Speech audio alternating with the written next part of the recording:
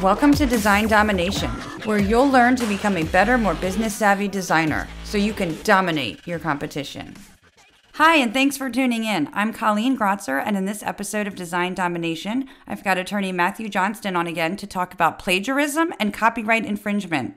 Stick around to find out about your rights and what to do if you've had your work plagiarized. Matt Johnston is an attorney in Frederick, Maryland, who works with creative professionals and small businesses on business formation, employment law, contracts, copyright, and trademark law. Matt has been in private practice since 2007 and in solo practice since 2012. He serves on the AIGA Blue Ridge Board and is a frequent speaker on a variety of topics related to small businesses. You can find him online at mattthelawyer.com and johnston-legal.com. Welcome back to the podcast, Matt. I'm so happy to have you here for a third time. This is getting to be a pattern. I like it. Yeah. I'm having a good time. Yeah, great. So I reached out to you about doing an episode on this topic of plagiarism and copyright infringement, after I experienced plagiarism and copyright infringement yet again. So it's happened to me with designs that I have in Cafe Press and Zazzle stores. It's happened with text being copied verbatim from my business website. And then just recently, I found out that someone took a transcript in its entirety from my podcast and posted it on their blog. Wow. Yeah, I think a lot of people think that, it's okay to take work and use it as long as you give credit, even though you're not asking permission. Nope. I think that's a huge misunderstanding. That is a massive misunderstanding. Just because you give credit doesn't mean you have received permission. So, if you're going to use somebody else's work, you have to get permission, or it has to be fair use. And fair use is still an infringement. It's just an excused infringement. Yeah. I've since resolved these issues, well, most of them, but since I know this happens to other designers, I wanted them to get all the facts about their rights and how to handle this if and when it happens to them too. Normally, we would spend probably close to about 3 hours unpacking all of that stuff. But wow. let's start with a couple of concepts. And the first one is just a reminder that the person who creates something, whether that's a design, an image, a photograph, written text, whatever, once that's created and put into what the law says is a fixed medium, so a recording, a website, whatever, the copyrights, there's multiple rights, automatically accrue. So it's yours. And from that point on, then the question becomes one of whether or not it's going to be, it's assigned to somebody else, like under, a work made for hire doctrine or something like that, or it's actually transferred according to a license or somebody bought it. And it's a crazy kind of starting point when people think about, well, if you publish something and you put it out there, isn't that free for me to use? And the answer is usually no. Right. But the fact that it happens is often a calculated risk that people make. They'll make the decision, well, I know it's not really mine, but I'm just going to use this little bit over here, or I'm going to hope that they don't find out. The problem is it's not hard to search. Right. That's how I found my latest one. Yes. Yeah. So how did you find out about the transcript? I was doing something completely different. I was searching online for the title of the podcast. So I just Googled Design Domination, but I was looking for something totally different. And now I can't remember because of the rage that I experienced upon finding that violation. I think it erased it from my memory, what I was originally doing. But I Googled the podcast name and then I was like, what the heck is this? And then it had my picture, which was a stock image that I had modified with a screenshot that I created. And so they were not only using my transcript verbatim from the website, but they were also using a stock image without, having the right to use that either. So it was your stock image that you had created of you? Well, it was a free stock photo, but then I had added a screenshot to it. Oh. And so they didn't have any kind of, any license to use that. And they didn't ask any permission either. Okay. Yeah, that's ballsy. Yeah. For lack of a better term. So, and oftentimes people will do this and they'll say, oh, well, I'm being helpful. I mean, I would imagine that if I spoke to this person who did that, they'd be like, oh, well, I'm publicizing her podcast. Well, that may be true, but you're still using things without permission. Right. And there was a tiny link that said, like, you can find it here. And it was so tiny, but there was no need to go to the website. And my name wasn't even attached to it anywhere. So it was just kind of like totally taken out of the website and copied and pasted into their blog like it was their own. It wasn't like they put a summary and then, hey, finish reading this here and had the link. So the funny thing is the court system, the law, doesn't recognize plagiarism. Plagiarism is a kind of an academic term that you hear it in academic circles, colleges, and things like that. But the courts do recognize copyright infringement. Oh, okay. And that's what they call it. It's like it's a copyright infringement to be using somebody's work without permission. There's mechanisms by which you can enforce your copyrights, and I guess we'll go into that in just a second.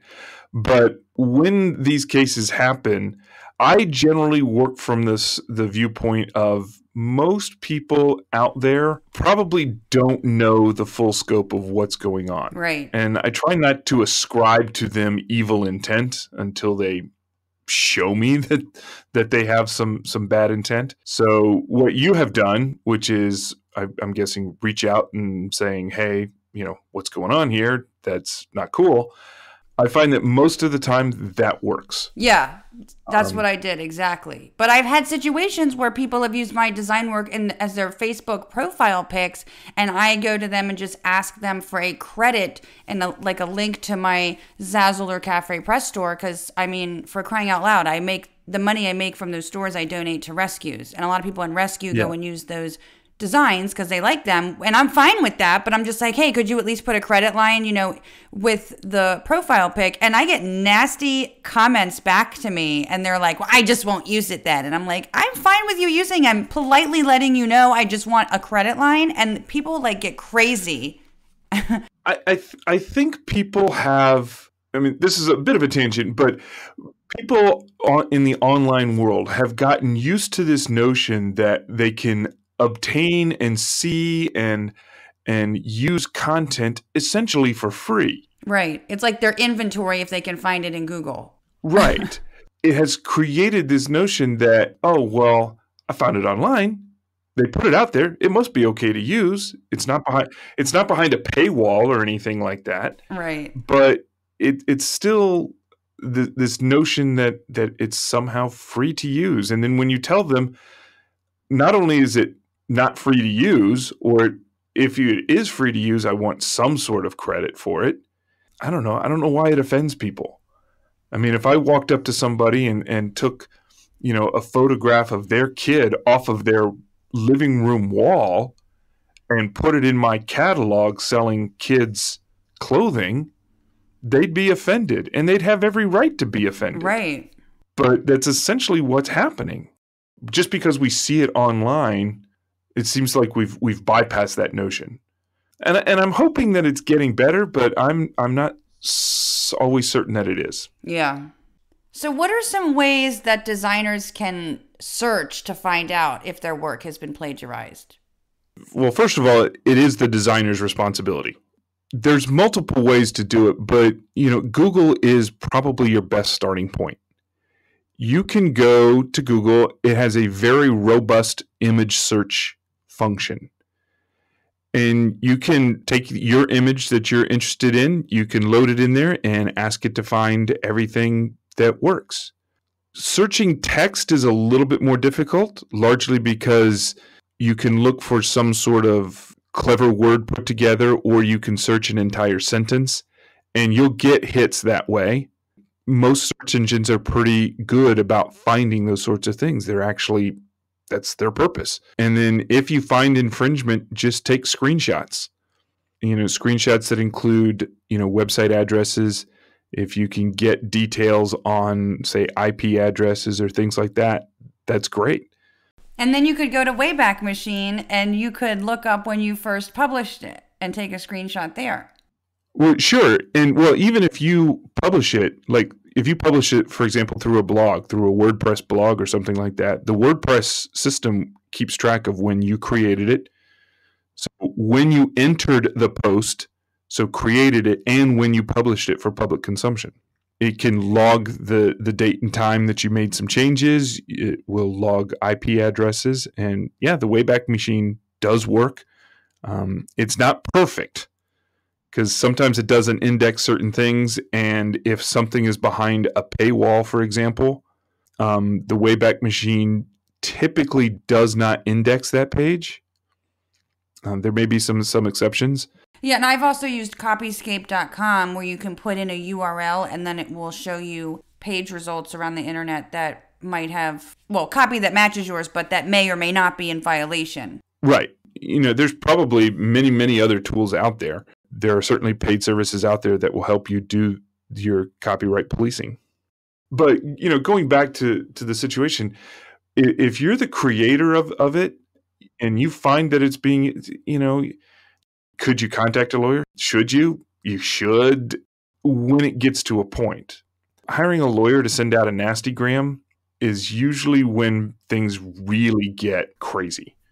Because if, for example, you came across this person who had this infringing transcript that was up or the work that you were using, and I sent a letter out, everybody gets defensive really, really fast.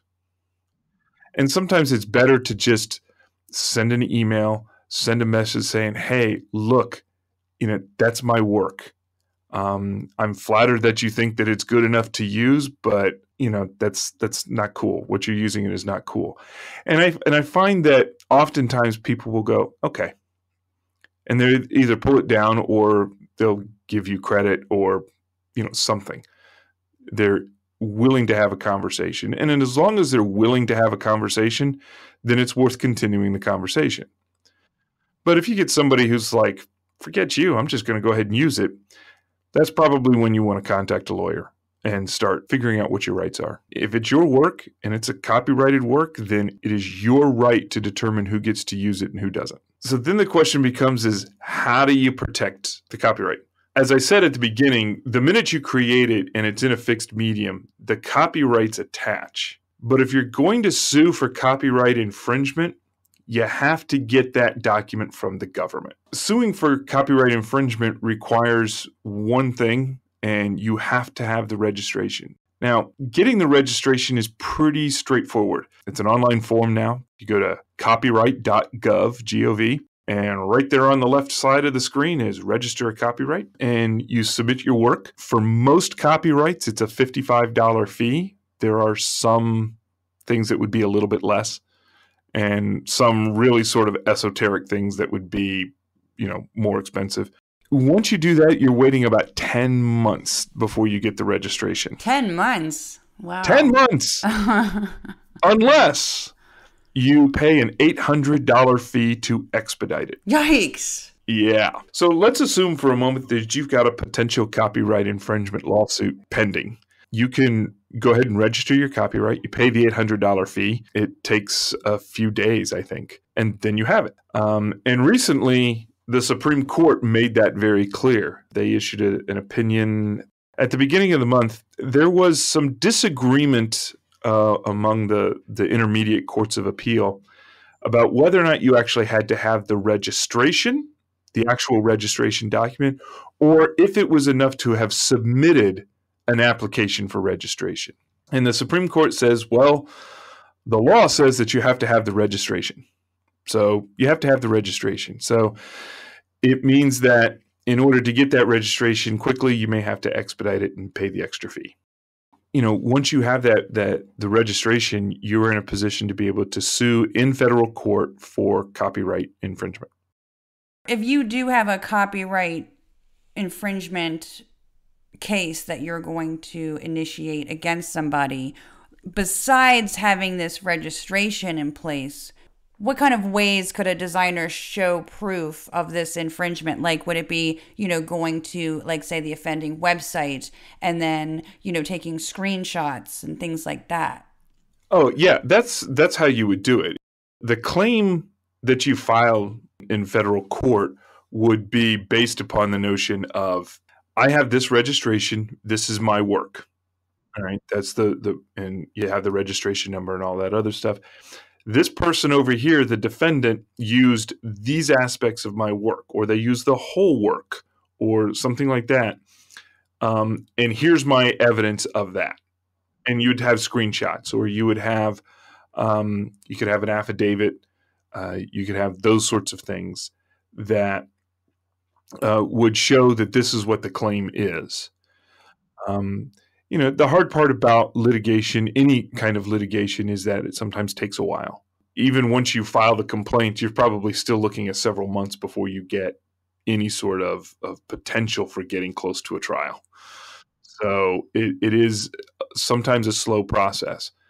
But oftentimes, once a lawsuit is filed, there are settlement negotiations that start and things like that. And most civil cases in court settle. Probably 95% of cases settle. Like, what kind of factors determine, how much you're going to get, like financially or whatever the... Right. So, well, let's start with one thing. If there is an infringement, it either is infringing or it is not. It's kind of like being pregnant. You either are or you aren't. There was actually a case probably towards the end of last year, where somebody was claiming an innocent copyright infringement. Well, innocent or not is irrelevant. You either have infringed or you haven't. Intent and things like that are functions for determining damages. So damages could be anywhere from sort of nominal damages, basically the court saying, yeah, you did it, bad boy, whatever, to if there is a knowing and willful violation and infringement, sort of a knowing infringement. So let's say you had given somebody, that's my transcript, for example. You cannot use it without my permission. I am not giving you permission without a license fee. And they go ahead and do it anyway. They had been put on notice, and that's a willful violation. The damages at that point can be as much as $150,000 per use. Let's say they published it on 3 websites. That's 3 uses. That's $450,000 in damages. Wow. And these are statutory damages. You wouldn't have to prove that you were damaged by $450,000. Oh. To claim statutory damages, you have to have that registration. And all we would have to prove is that they knew that they were violating your copyrights, which is not always the easiest thing to do. Sometimes the statutory damages are lower than that. The court takes into account a number of factors when they're determining what the damages are. So every time that a designer creates a project for a client or for themselves, they would have to register that every single design. If they are in a position where they need to sue for infringement, yes. Obviously there are some interesting problems with that, right? First of all, it's expensive to do. Yeah. Second of all, some of the work that the designers do is going to be owned by the client. And so it doesn't seem to make a great deal of sense in that case to register a copyright that you're just going to turn around and assign to the client. So most people don't. Where it becomes a problem, and really the only leverage that designers would have if their client is not paying them, is to register the copyright. If that happens and the client is starting to use the design without paying for it, really the only leverage that the designer has is to register the copyright and threaten an infringement suit. Oh, well, that's interesting. Well, a lot of designers, and I'm included here, we retain our copyrights. We allow for reproduction rights. So in that case, we would still own the design. But you're saying if it's like, say, like a work for hire, or if the client is taking on the copyrights, that would be a way that you could go about that if they're not paying you. Right. So, I mean, even under the work made for hire doctrine, there is the presumption that the client has to pay for it. Otherwise, it's not work made for hire. It's, stealing. It would be akin to going into a restaurant, ordering food, and then dining and dashing. If the client's not paying for it, the work made for hire contract hasn't been completed because there's been no payment. So the designer could register the copyright and threaten the infringement suit. If you and other designers that retain the copyright and grant reproduction rights, if the client goes outside of the reproduction rights that they've been giving, that's infringement, and that's actionable. That is something that you could sue somebody for. Probably not the best use of your time right away, but because again, sometimes it might have been, we forgot to, we were going to do this and we forgot to contact you. Right. And then you sort of retroactively fix it. Like a misunderstanding or ignorance, instead of like somebody trying to, I like your website. Let me redesign mine to look like yours, because I've had that happen too. That was a really interesting one. And, or I'm taking the transcript off your website. Like, geez. Yeah. Some of it's misunderstanding, but if you've granted reproduction rights, I'm a big believer in Hanlon's razor, never ascribe to malice that which can be explained by stupidity. And, some people, it's not they're being stupid. It's just that they're just not thinking. Right. And most people want to be on the right side of law. Most people want to be doing things fair. And once you just point it out to them, most people are happy to figure out some sort of resolution to the problem. If you get into a copyright infringement suit, I always look at that as kind of a last resort. Something has, everything is broken down because litigation is expensive. It's time consuming. And it is rarely going to be a situation that even if it turns out 100% great, it does come with its own costs in terms of psychic costs. And of course, you got to pay a lawyer. Unless you want to represent yourself in court, which is good luck with that. Is that a more difficult type of case to win when representing yourself? Oh, absolutely. Being in federal court, there are rules. The rules are published. But, if you're suing a defendant for copyright infringement, they're going to hire an attorney. And, I tell people all the time, all things being equal in a case, oftentimes the lawyer who knows the rules better is going to win. But since most designers have a company, an LLC or something like that, in most cases you have to have a lawyer. Oh, really? Yeah. Oh, interesting. So companies can only act through humans. A company that is filing a lawsuit, in almost 99.9% of the cases, if you're in federal court, you have to be represented by an attorney. So one of the things that we had sort of chatted about before is what happens if you do file a suit. When you file a suit, the defendant is going to say, no, I didn't. And they'll do it in a, sort of a nice lawyerly way. But basically, they're going to say, I didn't do it. It's not infringement. And even if it was, I have fair use rights. So you get into the fair use doctrine. So fair use is a defense. In order for fair use to even be considered, there has to be some potential for an infringement. So somebody has used your work in some respect. The defense of fair use basically says that even though the copyright holder, the creator, has these rights that are exclusive to the copyright owner, fair use is an allowance, or legally termed a privilege, to allow for a class of uses largely uninhibited. And some of the most common ones are things like news reporting, criticism, academic use in a classroom. So fair use is used to allow for those things to happen. Well, could that also potentially be like somebody sees a project on my website and then they put it on their blog, and like an image of it on their blog, and then they talk about it? Like they might say, hey, this is crap, or hey, this is freaking awesome. Yeah, doing that is considered criticism, and it would be a fair use in most circumstances. Now, there's some things that a court has to look at when determining fair use. Courts are required by law to look at and here's where we get a little lawyer nerdy. They're supposed to look at the purpose and character of the use, the nature of the work, which is the nature of the work that has been infringed upon, the amount of the work that has been used, and the effect of the infringing use on the potential value of the infringed upon work. All right, so sort of break that down a little bit. So purpose and character of the use. We're talking about somebody who copies some segment of a website that you have done, and they're criticizing it. They're doing a critique on it. Maybe they don't like the colors, whatever. The purpose of that is not to steal your work, but to criticize your work or to instruct the public about sort of the elements that went into it. Or maybe praise your work.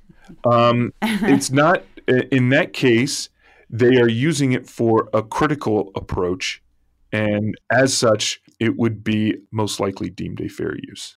If the nature of your work lends itself to easy identification, like if they were to provide a link or something, or like to say that it's designed by Gratzer Graphics, or if it has my business logo in there or something. I mean, yeah, it could. If they could determine the source of the work or they recognize the work. You think about some of the iconic pictures, like the Beatles in the picture of them crossing Abbey Road on the cover of their album. Okay, that's an iconic picture. And if you are using the Beatles picture, that could be an infringement thing because the surviving guys in the estates of those who are dead, they own the rights to that, probably.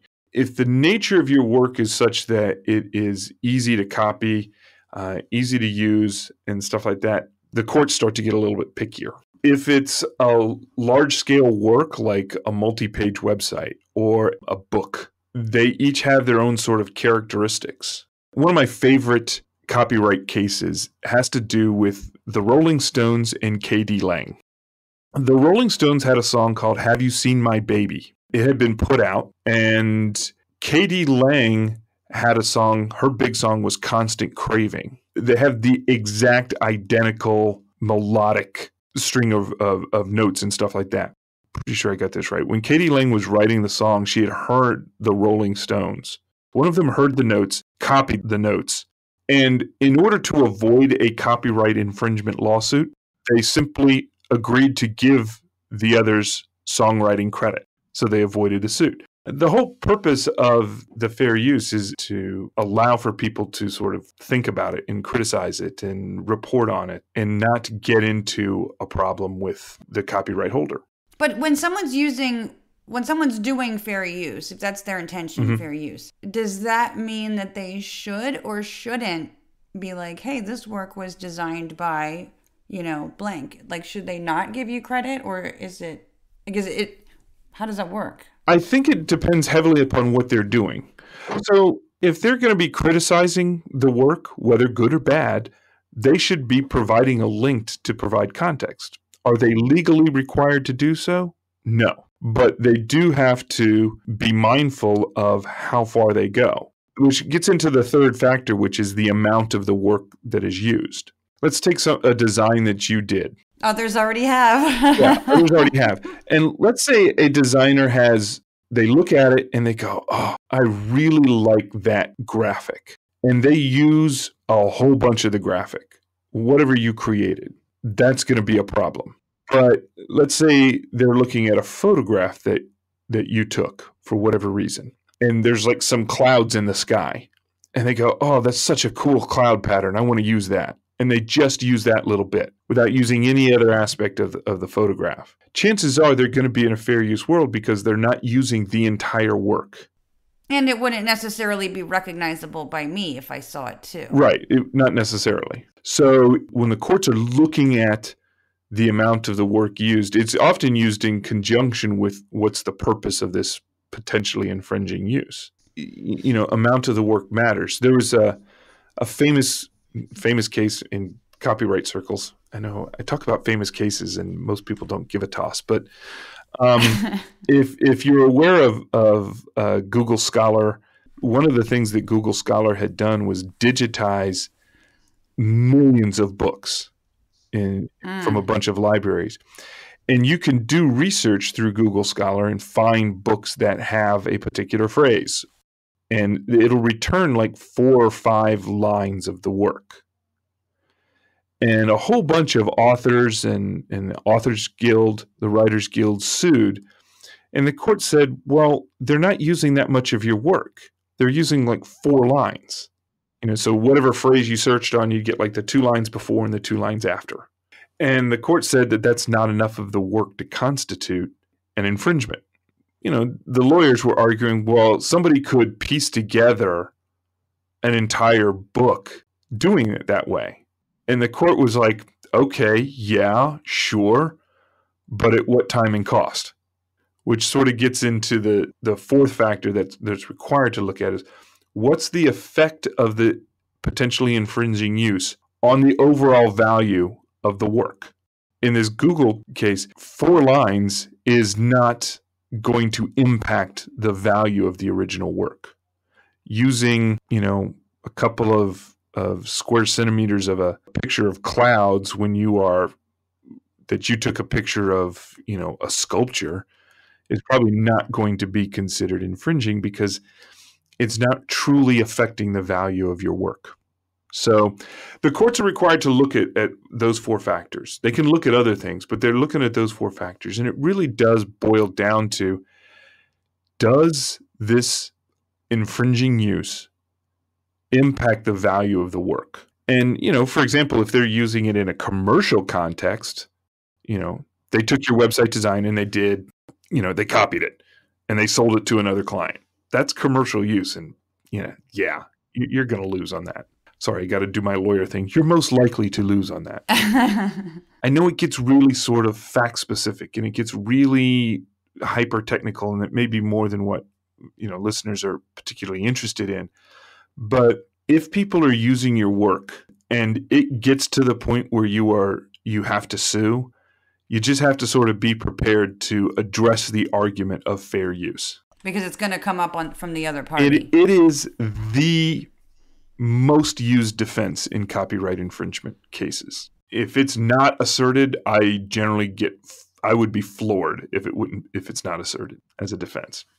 Okay, I have a question back when you were talking about copyright registration. Mm-hmm. Okay, so does it ever matter when you register a copyright versus the date of the infringement? If you don't register the copyright on something until after you see that somebody's plagiarized your work, like let's say they plagiarized your work on, March 1st, and then March 3rd, let's say you go and register that copyright. Does that matter? I mean, that you didn't register it prior to the infringement? Yes and no. Oh. Here's the important part. Because we can't go around registering copyrights on every single piece of work that we do. Right. Like you said earlier, it's just cost prohibitive. It's cost prohibitive. When you file the copyright registration, you have to tell them when you created the work and when it was published or created. Okay. And so you can do it after the fact, and you can do it even after the infringement. Okay. So you just have to be able to prove, well, this is when I published it.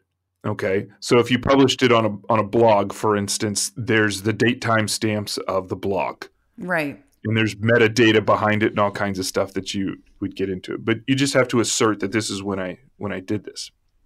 And that would be in the electronic file as well. Oh, yeah, absolutely. So, so for example, the recording that we're doing right now, you'll publish it at some point.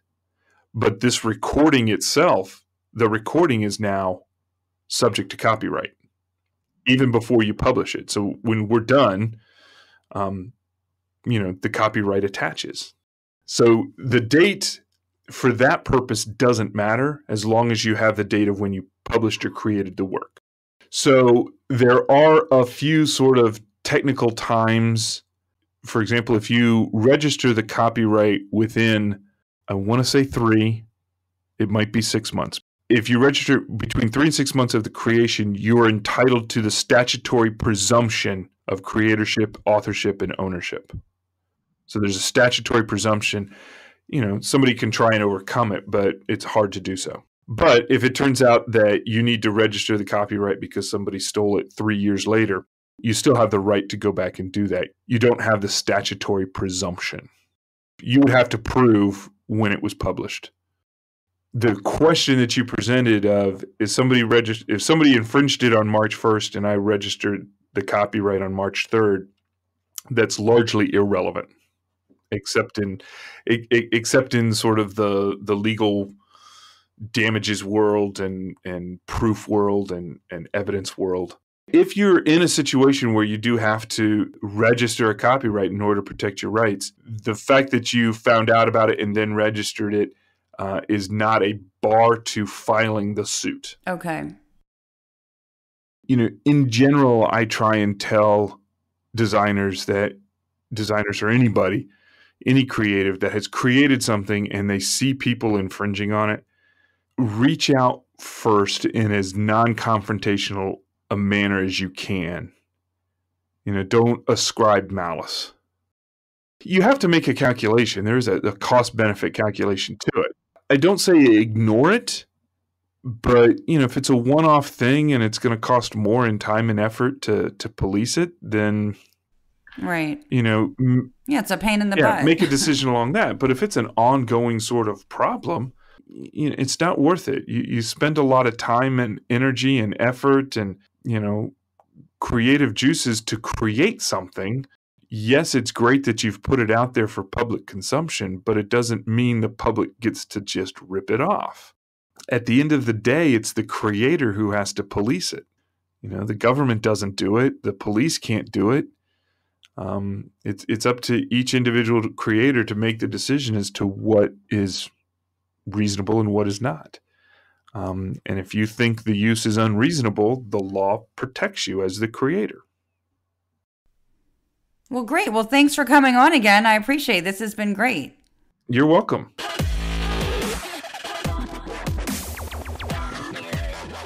If you found this helpful, please leave a review and like and share it on social media. Join the Design Domination community on Facebook and go to creative-boost.com to download free resources and apply for design coaching.